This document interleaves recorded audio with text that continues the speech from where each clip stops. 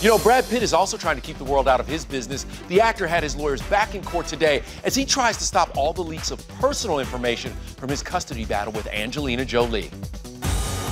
You know, a lot of people are saying that Angelina's airing this out just to damage Brad's reputation. Is there any comment to that? I will not make any comment.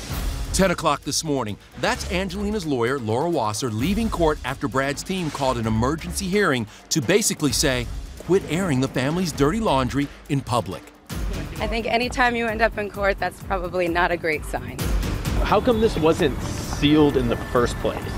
Can't comment. So what made Brad fighting mad? The legal custody agreement documents that Angie filed publicly. Brad's team feels that violated the confidentiality clause. ET News producer Tracy Kaczynski was inside the courtroom. Family law specialist Steve Mindell has analysis.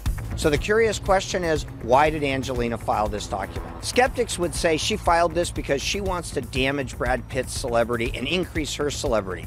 But the truth of the matter is, Angelina believes that Brad might violate the order, and she wants to be able to move quickly and efficiently.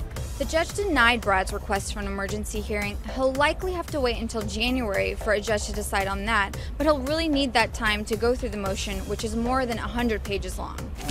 Based on the new court papers, Brad asked to see the kids the week after Thanksgiving. Angelina reacted. Pitt is seeking more time with the children, but he and Angie clearly can't come to an agreement. And look at this. Brad requested that between now and the holidays, he get 30 to 60-minute therapy sessions with his children. He specifically asked for one session with the twins, one with Shiloh and Zahara, one with all four, and one with Pax and Maddox. But if the boys don't want to participate, Brad wants time with the other four.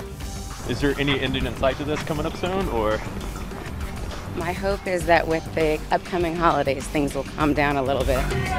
Will they be together for the holidays? I don't believe so.